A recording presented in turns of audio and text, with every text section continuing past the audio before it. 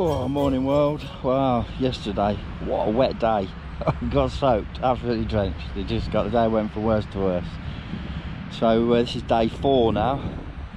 So we stopped at Loch Lomond last night, and so when we got here 7 o'clock last night, absolutely drenched. Everything was soaking. Luckily they opened the laundry for us and we managed to dry the majority of our clothing. It was just a case of get the tents up, get something to eat and get our heads down. So we're up bright and early this morning.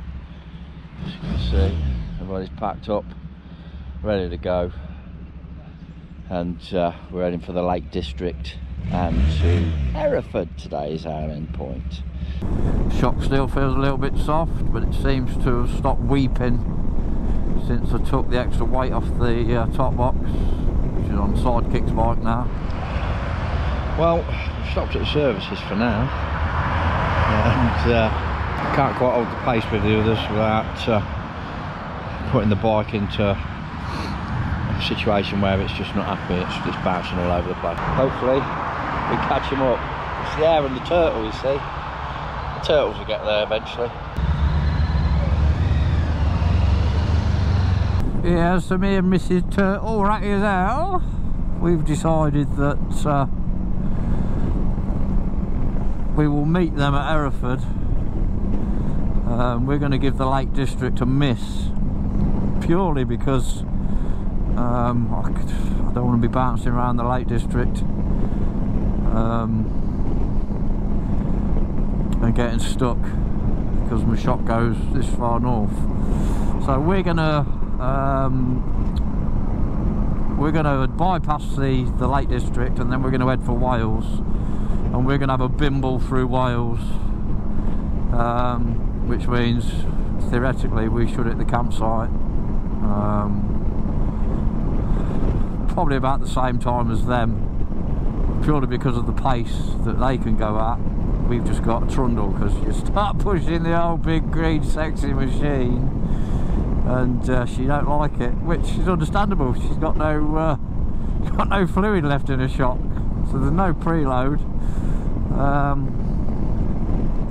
Cruising in a straight line, yeah, she's not so bad, but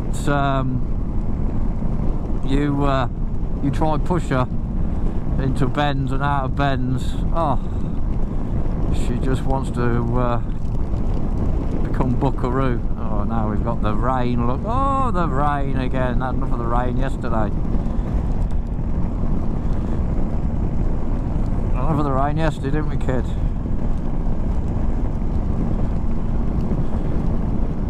So hopefully we get back in front of this. And I got a mate, a good mate, Panpool, Mr. Poolio. You'll have seen him in the video where we went to Scotland to pick up Big Bertha, and he's always been a good mate. He rang me this morning and said, I'm trying my hardest to get you a shock.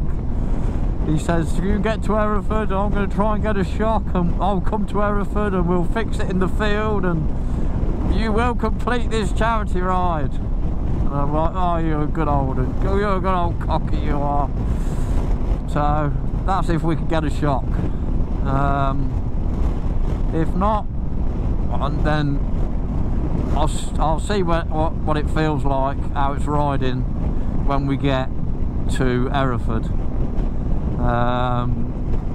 and we can take it from there then and make the decision, are we going to complete this? I really want to complete this because that's what you good people have been donating, is the fact that that we would complete this challenge. I mean, in hindsight, I really wish I'd changed this shock out, you know, months ago, and I should have thought about it more and gone, yeah, do you know what, I was 21 years old, we're going 3 up and we're going to have some weight on it with luggage.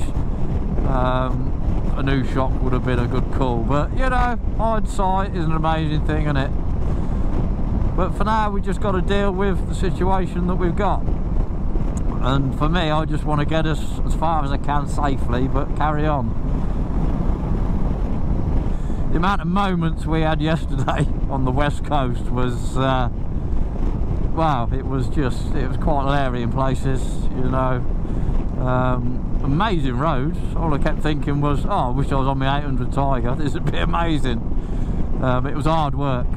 2 up on Big Bertha with a shock with no preload in it.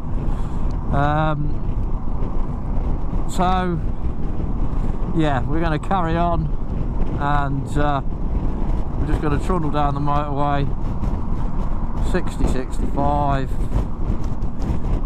It's a bit like the old turtle in the air, isn't it? You know, the hares have gone for a race round the lakes, and the old turtles will get there eventually. Well, we're still going in the roadworks at the minute, but look, buddy's chilling, bless him. He's just popped his head out, so I'll have a bit of fresh air while you slow down, love. Warrington now, so we're going to head into Wales soon. It's been a bit of a slog down the motorway at 60, 65. Better be safe than sorry, that's for sure. Look at him chilling, look, bless him, bless him. Come on, a bit more enthusiasm.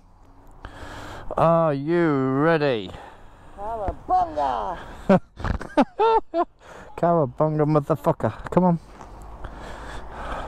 Up you go, love. There you go, Mrs. Turtle. You on, Mrs. Turtle? Okay, Mrs. Turtle. You ready, bud? Put your goggles on, love. All good? Yeah? Okay. Oh, the roads are dry, but the skies are grey. We've not done too bad with the weather today, to be fair. And we're what, 50 mile away now from said campsite. We're 4 days in now, and I've got to say, myself and my wife are both feeling it. We're old, you see, old age Ninja Turtles. So the wife's knees are shot, they're killing her, absolutely raping her. And just stopped, got her a coffee, bought some more painkillers. Did give her the option. I says, you know, we're at a point now where I can take you home if you want to quit and give in. And she just glared at me and went, don't be stupid, I'm going to see this through to the end. That's why people are donating their money. It's no good me quitting now, bless her. So she's in a lot of pain, that's for sure. And old Budsy here, bless him, he's been good as gold. Hey Buds, you been good as gold, kid? He does like this bag because when the weather's bad he can just snuggle down in it. And I'll shut his little porthole and he's happy as Larry. And then as soon as the weather's amicable for him, out he pops. Yet again, thank you to all my subscribers for your support. Anybody new to the channel, you're most welcome. And if you haven't subscribed yet, then please feel free to hit that subscribe button, ding that little bell and show us some love.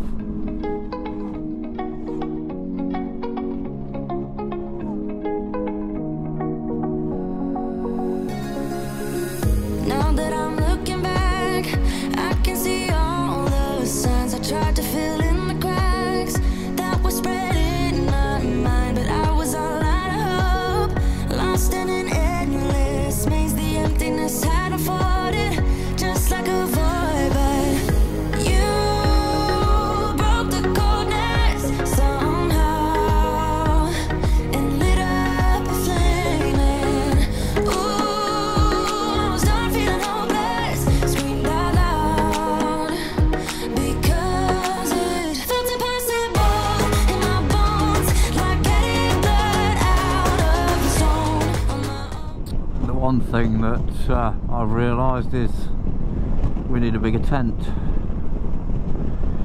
I really need one I can stand up in. I'm an old turtle now, and it's been hard work getting in and out of this tent. I mean, it's idiot-proof to set up, that's why I bought it in the first place, but I definitely need one I can stand up in. All the injuries and new body parts and bits I've got missing, wow, It's starting to take its toll. I think this tent's alright for maybe a night, couple of nights, but yeah, this morning, I was a right grumpy bugger. And old Ratty as well, she was the same, because she had a crap night's sleep. And she was proper ratty as hell this morning. So I think I'm going to, we're going to do the 3 nights in a tent, and then we were heading back home, but I'm going to book an hotel and have an extra night, I think, and just have a night of luxury. Have a nice bath and a bit of a pamper and a nice meal. As long as I can find one that's dog friendly. It's amazing how many places aren't, which is just rude. Do they not realise he's cleaner than most of their customers? How rude!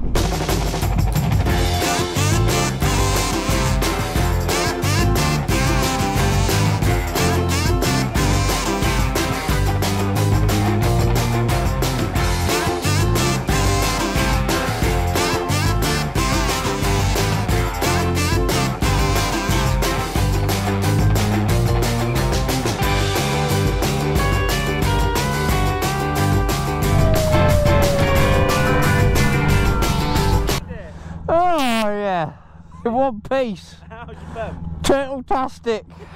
That's how it is. Feels like turtle leather.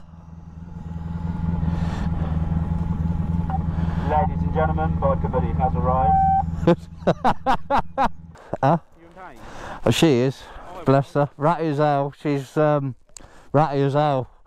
I've dosed her up with Nurofen, Panadol. It's still not working. I might have to get the Tramadol out and just, you know, go the full hog.